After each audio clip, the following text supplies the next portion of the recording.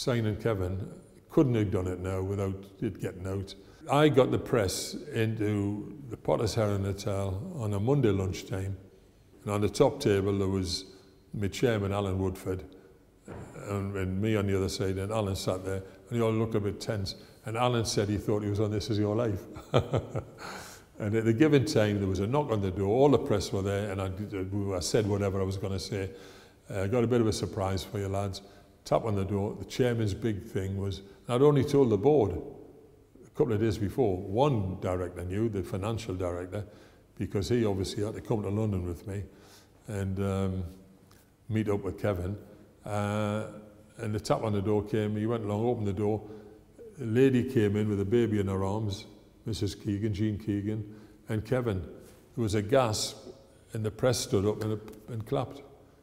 They didn't know, nobody knew till he walked in the door.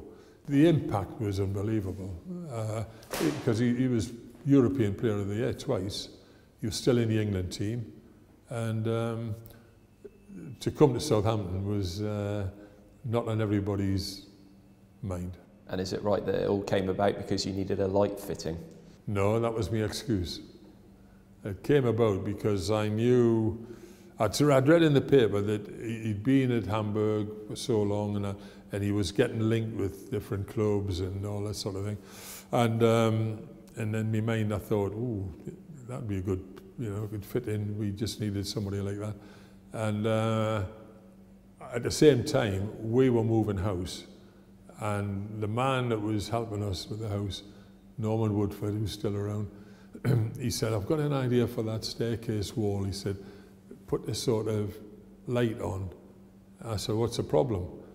He said, well, they make them in Germany. Oh, I said, whereabouts? He says, Hamburg. I said, really? I said, well, I'll tell you what, give me the detail. And I then found out a number for Kevin. I got talking to him. I said, look, I'll tell you why I'm ringing you. There's a light. Any chance if I order it, you could maybe get it back?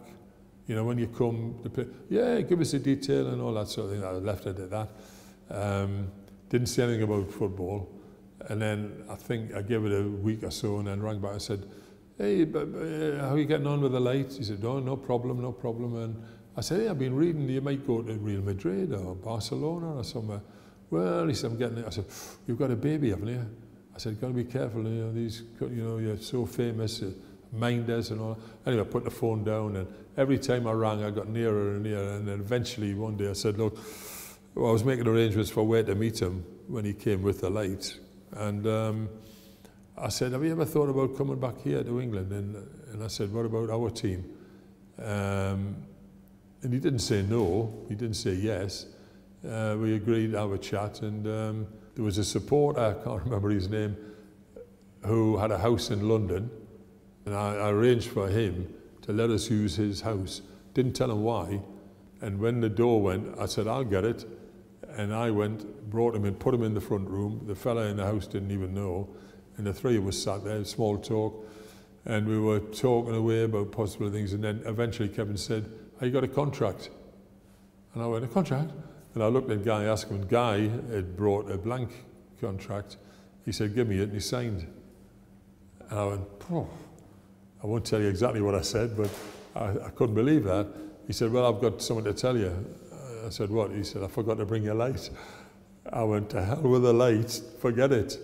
He was playing for England that week, and I'm up at Wembley on the Wednesday night. I'm sitting there watching, and I'm watching him, and I'm thinking, he's our player, like, I'm the only one in the ground, apart from him, that knew. And I don't know how long it was after that we made the announcement, got him over, and fantastic.